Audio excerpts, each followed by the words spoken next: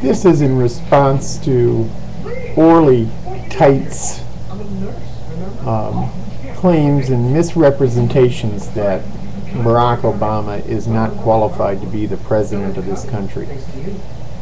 Ms. Taitz, you're nothing but a Soviet pig. Who are you to tell the American people who their president ought or ought not be? The American people selected him. Regardless of your claims, the American people selected him. The Constitution is based on the majority. It is not based on loopholes as you'd like to believe. Orly, the President of the United States was born in Hawaii. You claim that the birth certificate does not show the name of the hospital. Also, you claim that it does not contain the proper signatures. Are you aware, Mrs. Taitz, that in the past 100 years, the Hawaiian birth certificate has changed no less than 7 times in format?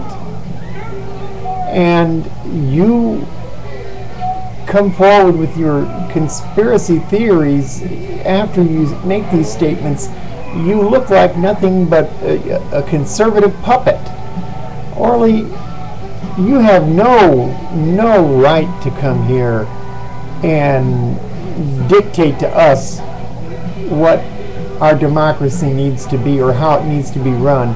And to run roughshod on the Supreme Court, you've already had one case thrown out of court for being frivolous. Give it up, lady. This man was elected as our president. We don't want to change it.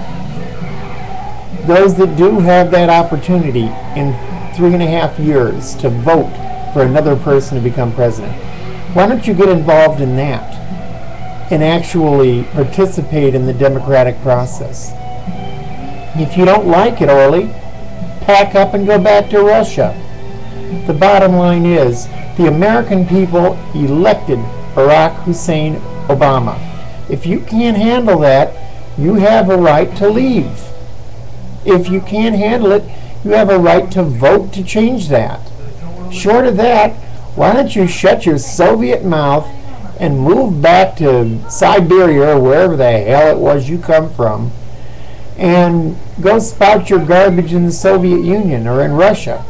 I'm sure over there you wouldn't get away with the garbage you're trying to pull here. I wish you'd wake up. This birther movement is nothing but a bunch of crap. The American people elected this man. If you're trying to say he's not qualified because you don't like the way the birth certificate looked, well, I don't know what to tell you. But if you go back in American history, you're going to find that George Washington's father wasn't born in America.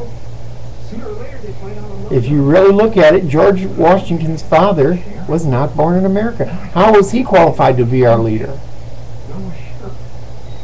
Nobody wants to talk about that. Then nobody wants to talk about this. Orly, pack up and take your Soviet ass and your 65-cent legal degree and your what did you get that legal degree from? Machine on the outside of Kmart there where you put a quarter in and twist the handle? Is that where your degree come from? Sounds like it. Orly, get a life. Leave the president alone. And why don't you put all that energy that you're spouting off into feeding the hungry or taking care of much more